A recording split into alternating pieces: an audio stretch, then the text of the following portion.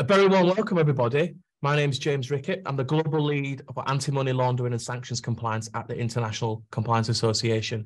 And it's my honour to be joined today by Xavier and Laura Justo. And we're here to talk about the launch of their book, Rendezvous with Injustice.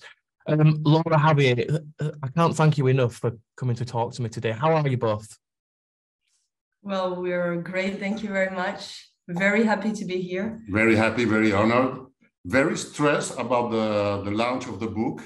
It's it has been an adventure before writing the book, but writing a book is another kind of an adventure. But this is it. I mean, it's the last minute before it goes live. Yeah, and we're going to come on and talk about the book, aren't we, as well? And I've been privileged to be able to see it and have a read of the book as well. But before we go any further, how's Xander?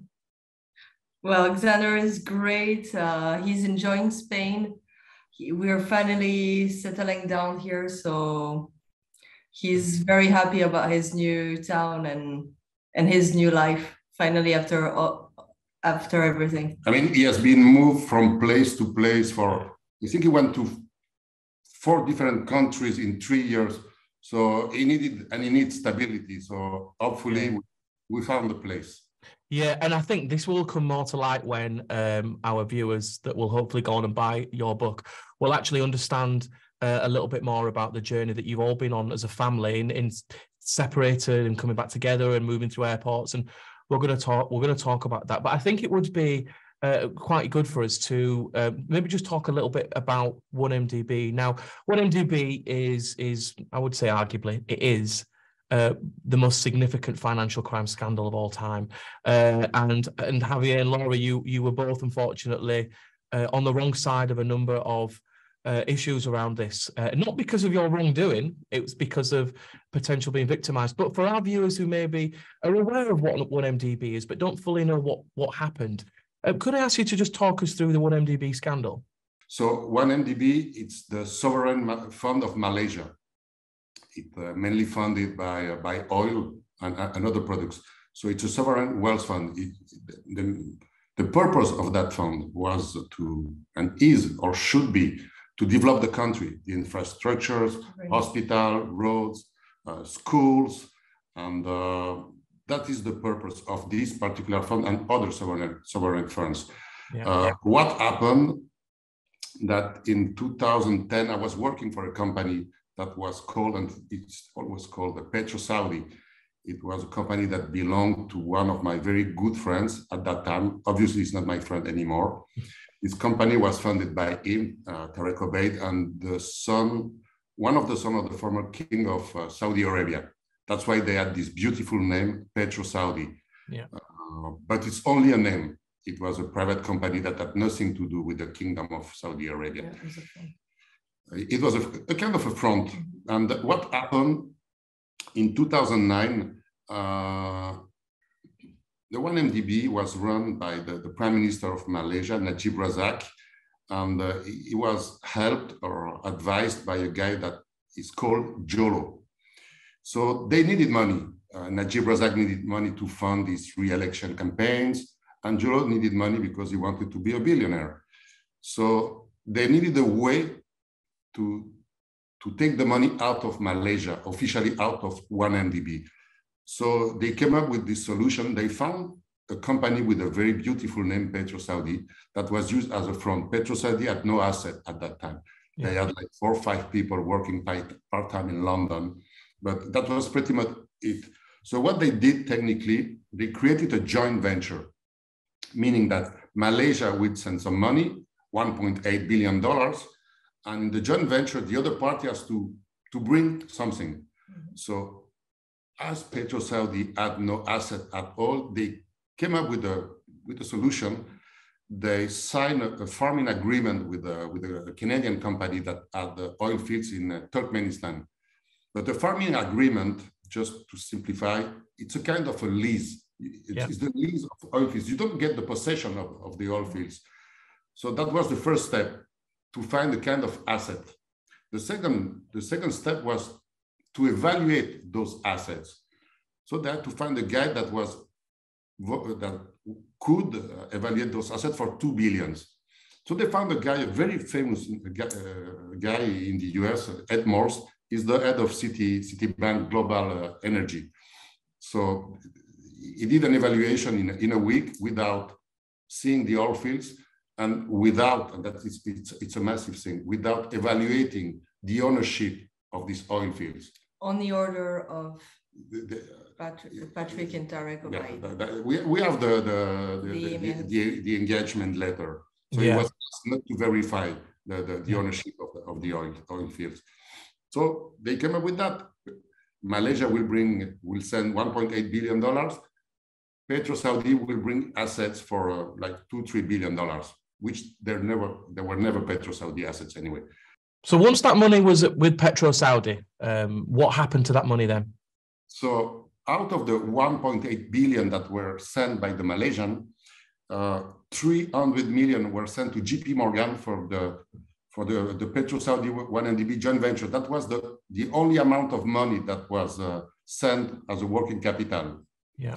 The 1.5 billion were sent, the remaining 1.5 billion were sent to Coutts in Zurich, and there was split it between some of those criminals. Some probably half a billion was sent to Tarek Obeid, Patrick Mahoney, and Prince Turki, and the remaining billions was sent to Malaysia, to Jolo, and after 700 millions were sent to the former Prime Minister, Najib Razak. So Javier, what was your connection to Petro-Saudi at this point? So as I said, Petro-Saudi was created by two people. One was Tarek Obeid. He was a friend for 20 years. He was a young kid that I met in Geneva in the mid-90s. He was a Saudi guy, very funny, very non-Geneva, very not following the codes, with a lot of sense of humor. But his main interest in life was money. So he found the connection to get involved and to create this scam. And it was at this point, I understand, Javier, you were unaware of all of the issues surrounding this, but you became an employee for Petro-Saudi at this point. Yeah, so what happened is we were in Asia in 2009 with Laura, early 2009, no, end of 2009. And in February 2010, I received a call from Tarek Obeid asking me to go to London to work as the number 3 of the company, because they made a major deal with the Malaysian, and he needed a guy that he could trust, and more than that, that spoke Spanish, because there were a couple of contracts with Venezuela. Yeah. So that's why we left Asia with Laura, and we went to London to work for them. And little did they know at this point that they were bringing somebody in that was very clearly had more morals and was concerned. So I think that's given us a really good overview of where we're at. I want to come on to the book then. So Rendezvous with Injustice. I mentioned earlier on that I've been very lucky to have a free read of the book, to be able to have the privilege to come and speak to you today. And it's very unlike any book I've read before, because there's a thematic. The story is how you were tried as a family to be implicated in this 1MDB scandal. And the story talks about your experiences, and we'll talk about those, and it moves through the journey of the legal challenge that you had and concludes at the point being released. But what's particularly interesting, and I enjoyed this, and I know we were speaking a little bit earlier on, how I actually became really emotionally invested myself, because it was very unique that Javier, you were telling us your version of what was happening from the point that the data was shared to the point of being detained and your journey in prison, over 500 days of your imprisonment. Laura, we were hearing the other side, all of the parts that Javier wasn't seeing, what was happening in the media, the conversations that you were having. You were being taken to some amazing restaurants and for amazing lunches to these people that were trying to keep your husband in prison. So let's sort of take things right back. Javier, Laura, the book starts with you when you first meet. Where did you meet? How did that happen? You or me? Well, I think both answers to this will be quite interesting. I mean, the answer has to be the same. So well, it is the same.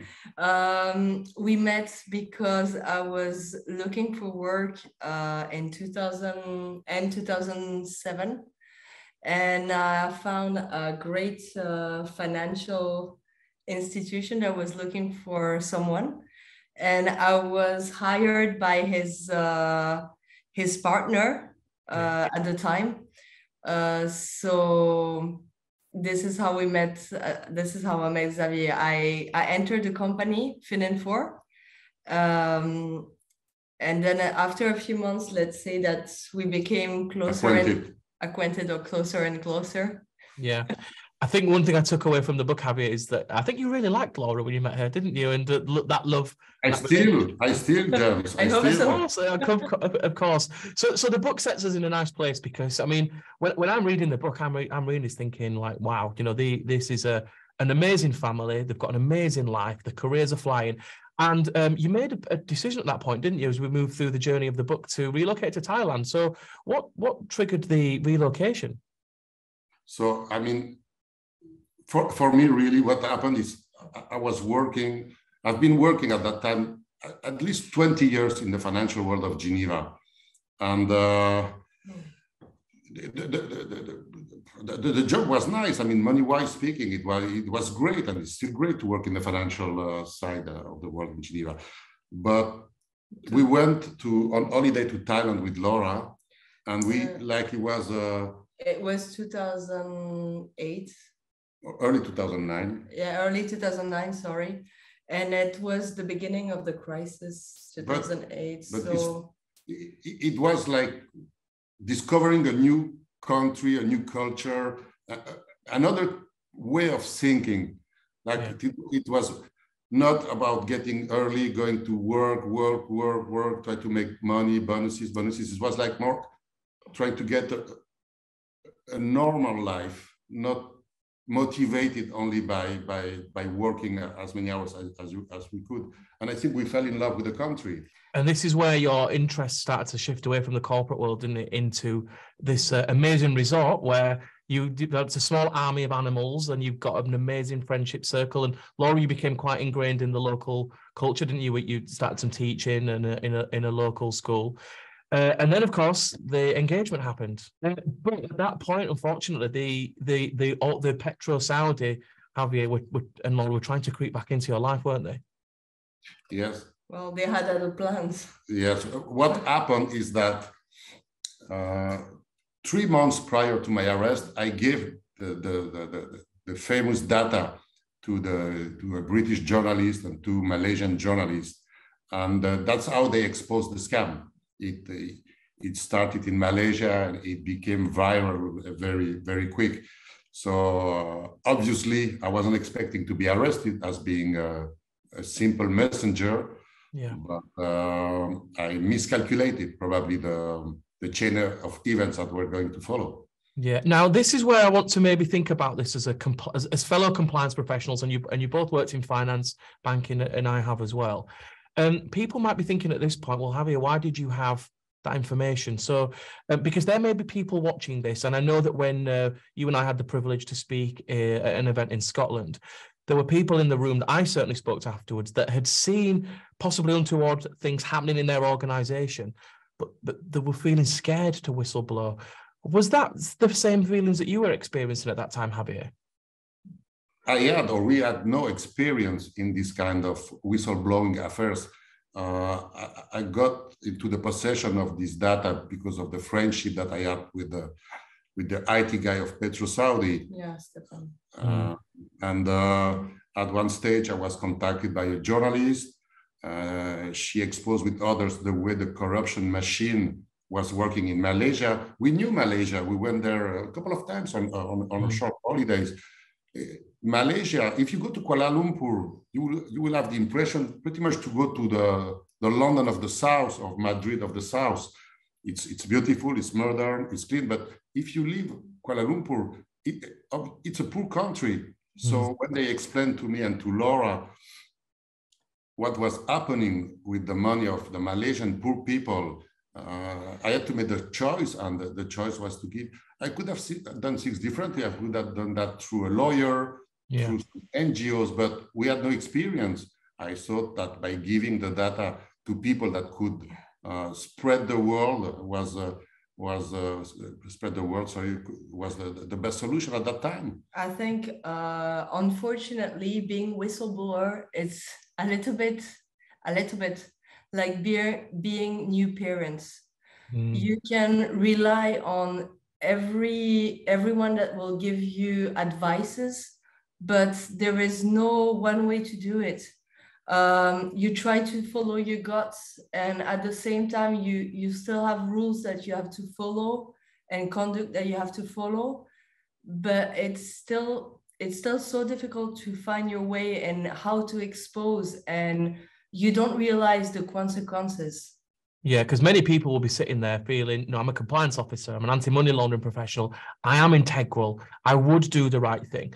And we'll evolve with the journey of the book now, because by this point, the dream of Thailand is becoming real. You've got amazing friends, your animals, you're doing some great work. Javier, you started training for some events. The engagement happens. And then, Laura, you make a decision, I believe, to travel back to your parents in Switzerland.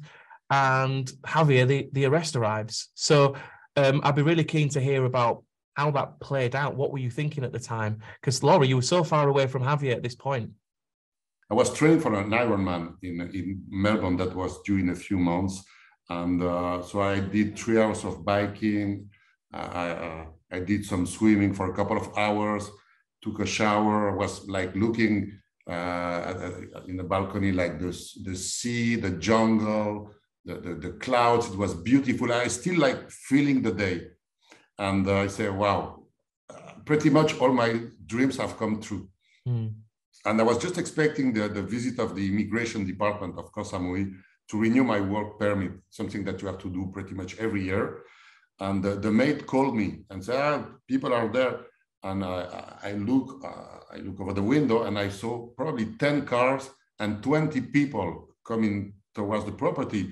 And I swear it's true. I had this thought, say, oh, now that there is a new military regime in Thailand, they're taking the renewal of working permit very seriously. That was my thought, but it was not that. So they say hello, I say hello. He wanted to shake my hand. I put my hand forward and I was handcuffed in a blink.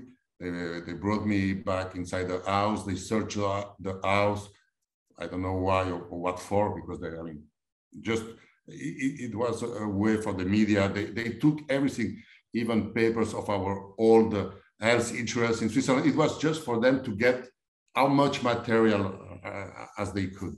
And that was the start of after they sent me to the local prison in Koh Samui, pending my transfer to Bangkok. And that was the first time I could talk to Laura through a cage. Laura, at this point, did you have any idea that this was some ex-colleagues and friends of Javier's that was trying to implicate him in one of the biggest financial crime scandals ever? Well, I must say, when Xavier called me, within the 24-hour he had to, or the few hours, he knew it was Patrick Mahoney and Tarek Obaid that put a complaint against him. And when he told me, he called me, he said, Laura, I'm sorry, I'm in prison in Koh Samui. It's Patrick and Tarek. It's true. I must say, I had a feeling that this would go further, because I know them, and I could feel that this would not go in a good way. That's for sure. And when I talked to her, I said, don't worry, my love, I'll be back tomorrow. I just have to go to Bangkok for the bail application. I'll call you back tomorrow evening. Everything will be fine. Again, I was wrong and she was right again. This is where the book for me really started to become quite emotional, because this is where we started to see a number of different sides to what was happening. So Laura, you were fighting for your Javier's life at this point. Of course, now Xander, you had Xander. Javier, you're only seeing a very small part of what's happening. You're being told a lot of the information from the inside, and obviously very questionable information at that. Javier, you were kept quite private and away from the dealings that were going on in the background, including who was representing you. And at this point, then you're now being coerced into making a confession. Yes, I mean, I never went to prison. So again, it's about experience. So I was sent to the worst cell of Bangkok, and I was offered a deal by this fake Scotland Yard officer that you will know in the book. That was sent by Petrus. That was sent paid by Petrus. I couldn't believe that I was reading that. I honestly couldn't believe what I was reading. But at this point, you're a vulnerable person, right? Yeah. Yeah. I mean, you will get, I made a parenthesis, you will get a lot of documents and information in the website that we are building. But for two reasons, otherwise the book will have been like a Bible, because there is a lot of information. We will share that in the website, and for professional people, you will find a lot of interesting documents. All the coercion, all the forced confession, every proof that we have will be on our website, to make sure that, as they have a lot of money because they stole a lot of money, they cannot block our book. So they can maybe block the website, but not our book. So yeah. I don't want to really spoil much more of the book, because having had the privilege of reading your journey, and again, it's that intertwined journey of what you were both going through and feeling. And Laura, there was points that you were being really strong for Javier, and Javier, you were trying to be really strong for Laura. But in the background, it must have been so hard. I mean, Laura, you were trying to travel, you were trying to build a case, look after your son. Javier, you were trying to be strong for your family, so they didn't see the suffering that you were going through. Yeah, I want to make something, I mean, very clear for the readers and the audience. I'm probably the public figure of the Petro CD1 MDB case. I went through some hard time when I was in jail. Obviously, I don't want to be seen as a victim. It was tough. It was very tough, because there is no humanity, there is no morality in a Thai jail. But starting that moment, the real heroine of the story is Laura. I mean, at the end, in a Thai jail, I had to only to take care of myself, just to protect my well-being, so to speak. The rest is about Laura's history and Laura's fight. We spoke very briefly before, didn't we, about the cost of financial crime. And many of these financial institutions have been and still are being implicated in handling of this dirty money. Now, we've spoken before, and I'm sure we have, working in the backgrounds we have, and many of our viewers and readers of the book, we know that financial institutions and organisations are concerned.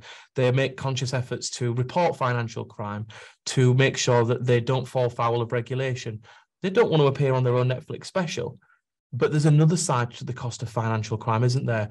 Laura, I'd like to just talk to you for a moment, because it may have been that Javier was the one who's been put in the spotlight for the wrong reasons, but you were trying to run a family as well as protect Javier. So what were you going through at this point, Laura? Well, to be honest,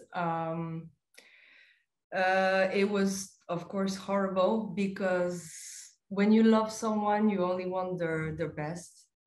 It's horrible to know that someone that you love most, like your husband, your son, your daughter, is in a prison. That's horrible. But when you know that it's on false charges, because the criminal indeed, charge them on the false charges just to protect themselves, this is the worst thing that could happen. It's like you could scream, but nobody can hear you. It's horrible, because it's such an injustice. And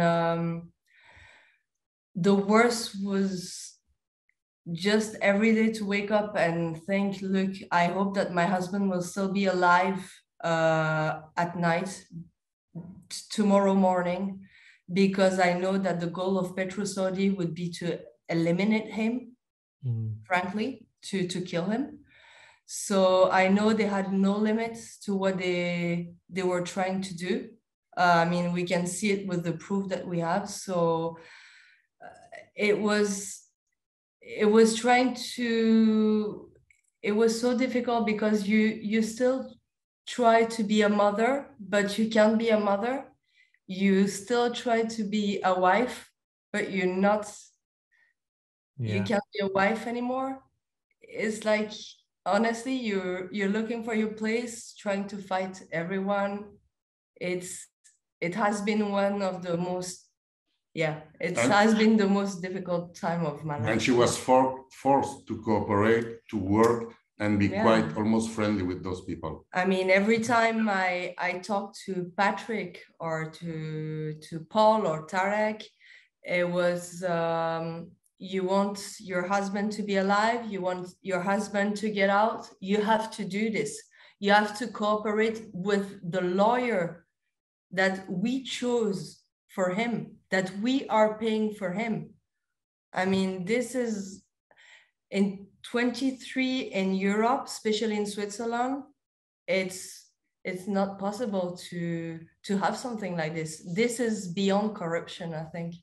I'd like to come back to talk to this element of corruption, because while the book is about you two and your life as a family, corruption and bribery has far more wide-reaching implications. And Javier, you alluded to the good people of Malaysia. There is wealth in Kuala Lumpur, but Malaysia is a poor country, and I'll come back to that. But there's just one last element of the book that I'd like to talk about. And Laura, this is to you. And again, we could talk about the book for hours. And I mean, it's one of my favorite financial crime related books I've ever read, because it was so emotive. Laura, the turning point for me in the book was at the point that you knew you had to leave Thailand. What were you going through at that point? I'm trying to be not too emotional. I'm sorry. It's okay. Sorry. It's okay. I'm so sorry. It's okay. Now it's my turn. Yeah. I think that was one of the worst moments of my life, because not only Petro Saudi had threatened me to take my child, to put him in an orphan, to jail me just to be an accomplice. When I had to leave, I had to leave everything behind. It meant lying to friends, to my best friends, leaving my house, my animals, all my animals that I loved so much, my life, my job, my everything I had. It's like one day you step out of your life and you know you're never gonna get it back. This is something quite hard to do, but I knew that was the only solution to maybe help my husband, to try to save the career. And you know, it probably was the hardest part of the book that I had to go through, and it took me a few days to process what was happening. But that seemed to stoke something in you, Laura, because you then decided that you were going to expose what was going on. And that must have taken some real courageous integrity at that point. Now, the outcome, of course, of all this, and the reason why we're sitting here, is that your braveness, your courageousness ultimately got your husband out of prison. And we'll talk a little bit about the culture in a moment. But the amazing part when this book all comes to a crescendo, and again, I'm not really revealing anything that's not known, but Javier, you find out that you are leaving prison and you're going home. So how are you feeling at this point, knowing the fight that Laura has put up with? You're going home, and the biggest financial crime scandal of the century is going to start bringing the spotlight onto some quite bad people. So I mean, I knew it was a big scandal. I didn't, of course, there is no newspaper in Thai jail. There is no CNN. The only thing that you can watch is it's a military channel. So I knew, of course, I knew thanks to Laura's letters, thanks to the embassy and others. I didn't know it was that big. But going back to the day of my release, there are a couple of moments in this story that are like yesterday. I still have the smells, the faces of the people. It was till probably the last minute, because of course, I had to be the last prisoner to be released. Everybody was out for a few hours. I was alone in front of this iron door. So the way back to freedom was very emotional.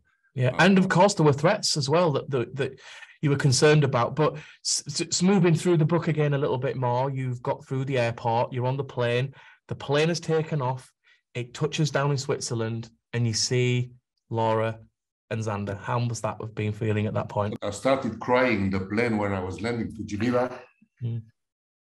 And thanks, James. Of course, I was escorted by the police to another exit. And yeah, I saw my wife and my son. And then the significance of the situation, of course, as you are trying to settle back home, you're trying to build a new life, you've been released, and that didn't come without its challenges, did it? Of course, because of the publicity surrounding the whole scandal.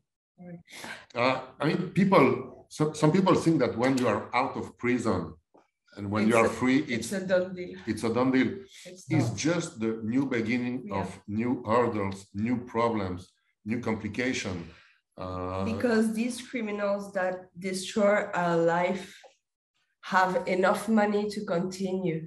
And that's unfortunately what we are fighting for still now. I mean, they did a fake campaign press against Xavier. It's an everyday challenge and fight, and it's an unfair fight. And the book takes the reader on the journey, the hardest journey I've ever heard anybody as a family have had to go through. And you've taken us on that journey all for the cause of bringing corrupt individuals down. And it was truly a privilege. And at times, Javier, I felt like I was sitting next to you in the prison, but unable to get to you. And Laura, I felt that I was with you on those flights backwards and forwards for Thailand. And the power of the book and the way that it's written as the story mixes between you both. And this really started to resonate with me, that actually the cost of financial crime impacts people like you and I, normal people, how significant it impacts our lives. Now, the significance, of course, of the 1MDB fund is that Javi, unfortunately, you were the public face of this, but how many families around Malaysia, around the world, whose life was impacted for the greed of others because of corrupt individuals, bribes that were being paid, just to benefit, to ensure that they have the luxuries of life that many of us weren't accustomed to. And then Javier's course was stripped away from you. So thinking about then how important is education and teaching everybody around the world about the impact that financial crime has on people's lives? So, I mean, I think education is pretty much everything. If you don't educate people, they will get stuck as they are today. Just to give you an example, today a financial crime in Switzerland is not really regarded as a major crime. You pretty much don't go to jail for financial crimes.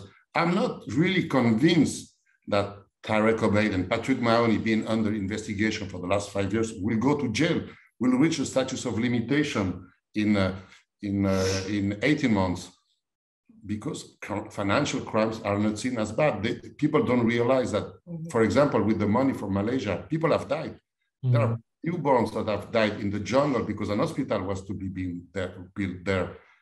There are car accidents because the roads are very damaged. And it's not only about the money, it's about all the consequences around the families, broken families. We have a friend, his father was killed because he knew some things about the 1MDB. A prosecutor was killed and sent in a barrel cement in a river. So in the end, you have more consequences for a lot of people. You have maybe 4 or 10 individuals who steal money. One of the biggest money laundering of the history. And you have thousands and hundreds of thousands of people who suffer from this crime.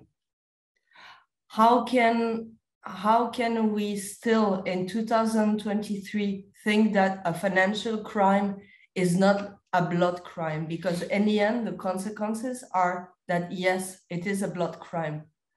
Yeah. So because linked to something, it will be. So going back to education, we have to educate people that they have to understand that easy money comes with a cost. And this is education, or this is going back to the values of integrity that we have to bring back to our kids. Yeah. So, I mean, it's powerful stuff. And I wish we could stay and talk about this, because I'm sure we could sit and talk about this for hours, and we'd roll into the evening and then to tomorrow. But Rendezvous with Injustice then, when is it out, and where can our viewers get their hands on a copy? I'll let you say the date. It's available from the 18th of February on Amazon, and in every library in Malaysia and Southeast Asia. But Amazon for the world. Amazon for the rest of the world. So we hope you can enjoy the lecture as much as you did. Amazing, yeah. And I again, I've had a privilege to read the book, and I would really encourage that anybody that's watching this, tell your friends, your colleagues, please get your hands on a copy of the book. Javier, Laura, it has been such an honor to be able to speak with you on such an intimate basis. I really sincerely wish you all the very best as you and you get the justice that you both deserve. Thank you both so much, and I cannot wait to see how the book performs. Well, thank you so much. James, and thank you, James. Thank you all the team. The privilege and the honor to share our story is ours. The privilege is mine on behalf of myself and the ICA. Thank you so much to you both. Thank you. Thank you very much. Thank you. Thank you so much.